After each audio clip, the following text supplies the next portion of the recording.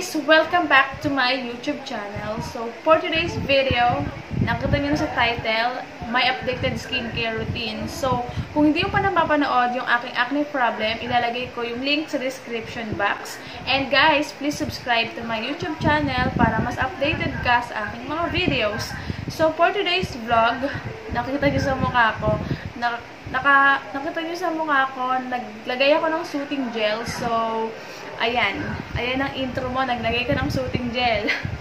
So, ayan guys, and i-share ko sa inyo kung ano yung mga updated skincare routine ko. So, basically, basic lang talaga to, as in, konting product lang ipapakita ko dito. So, don't expect na marami kasi, nung ginamit ko tong product na to, medyo tumigil na yung pagtubo ng pimples ko. So, acne scar na lang yung problema. Guys, for the further ado, please keep on watching.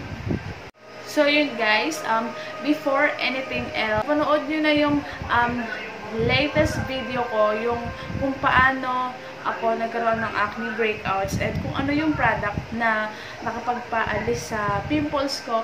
As you can see, meron pa rin siyang mga pimple marks and medyo natuyot na yung aking face and ngayon, tapos na ako sa healing process and yung last video ko about acne problem ko is, nakita nyo doon na gumamit ako ng turmeric or yung luyang dilaw. Pero as of now, hindi na ako gumagamit ng luyang dilaw kasi tuyot naman na din yung pimples ko dito. So, hindi na ako gumagamit ng luyang dilaw. So, ini-skip ko na yon. Pero, yung soap na ginagamit ko is yung Sulfur Soap by Dr. S.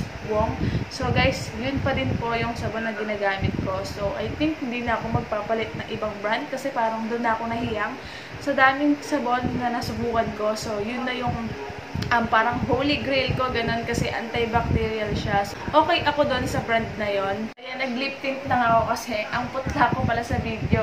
So guys, updated skincare routine lang siya. And ngayon, nag-try akong maghanap ng mga product and nag-explore and nag-experiment ako ng mga ibang product na hiyang sa akin. Pero as of today, yung sulfur soap pa rin po yung ginagamit ko. Hilamos na po ako ng mukha and nakapag-alcohol na po ako. Always remember guys, na kapag mag-skincare routine ka, after ng soap mo, syempre mag-tissue ka. Tissue na kasi yung ginagamit ko. Hindi na ako gumagamit ng anything na towel or panyo, ganyan, or damit. Kasi feeling ko may bacteria din yung mga tela na yon. So, I suggest na gumamit kayo ng mga tissue paper para mas okay and mas hygienic din, ganon. And after nun guys, mag-alcohol kayo. So, ayan, nag-alcohol na ako. Matagal na akong may product na to. I think guys, nasa 4 months na siya sa akin. Pero, alam niyo yun, ngayon ko lang siya na-discover. Yung brand na to kasi parang hindi masyadong sikat and super nagiging sikat na siya. And madami ng product tong brand na to and marami na siyang inilalabas sa Watsons. So, good thing dun guys, sa Watsons lang, makakabili na kayo ng product nito. So, pasensya na kayo kung bakit dito ko palagi napapatingin kasi may mga nanonood. So, anyway, itong brand na to, madali lang mahanap. So, lahat ng Watsons store, SM store, meron ito. Itong Luxxe Organic na soothing gel, 99.85% aloe vera soothing gel. So, ayan yung ginagamit ko. After ko mag-wash ng face, hindi ako nakakagamit ng toner kasi hindi pa ako nakakapag-explore or nakakahanap ng mas magandang toner. Pero, nakita niyo naman, di ba, yung skin ko ngayon, halos acne scar na lang talaga siya, guys. Ayun, meron pa tubo, isa lang, ayan. Pero ito, guys, acne scar na lang talaga siya. And, ayan, so, tinigil ko na yung paggamit ko nga ng turmeric dito. And, ito na yung ginagamit ko ngayon. So, itong soothing gel na to, guys, grabe. Holy grail siya kasi super smooth and super ganda nito sa face. So, ang kiniklaim ng product na to is paraben-free, alcohol-free, and no artificial color. So, ayan siya. And then, pwede siya sa mga, ang nakalagay kasi dito is for all types of skin kasi yun yung kiniklaim ng product. For all types of skin. So, okay siya. And I got 199 pesos ko siyang nabili sa Watson. So, 300 ml na siya per tube. And, ayan, mamasa-masa pa kasi galing siya sa ref.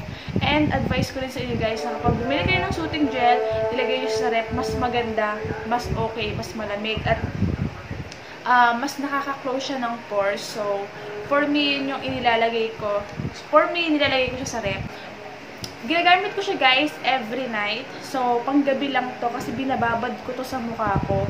And, kinabukasan ko na siya tatanggalin. Alam mo yung feeling na yung skin mo is soft talaga. Alam mo yung, pag hinawakan mo yung mukha mo, parang mukha ng bata. Ganon.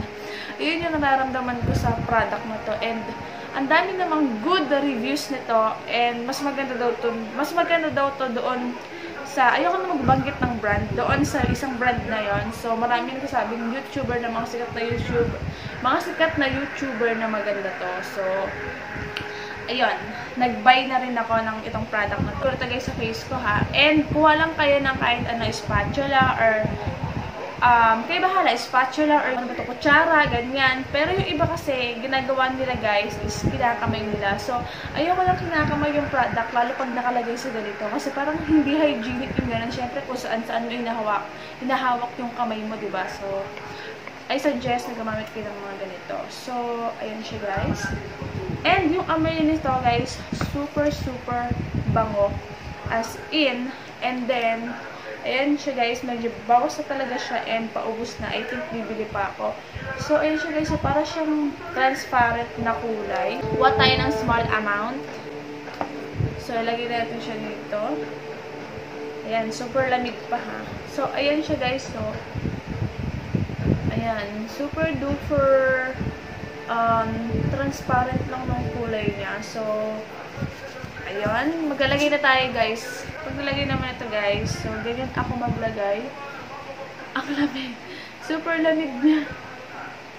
Ayan. So, let's apply. Ito na yun. Pag nakikita niyo yung mukha ko talaga, puro acne scar na lang talaga siya, bes. Super duper. And lalong dumadami yung eyebags ko. Lalong dumalaki pala. Super, ano na. So, next. Yung paglalagay ko pala guys ng soothing gel, kinakapalan ko talaga to para mas kabog kinaumagahan, mas fresh. Alam niyo, mas helpful na lagi kayong nag-soothing gel, lalo pag stress ka sa trabaho. Talagang mas kailangan mo yung mga ganitong product eh. So, naglalagay din ako dito sa kilay para syempre lumago din yung, di ba aloe vera nga, pang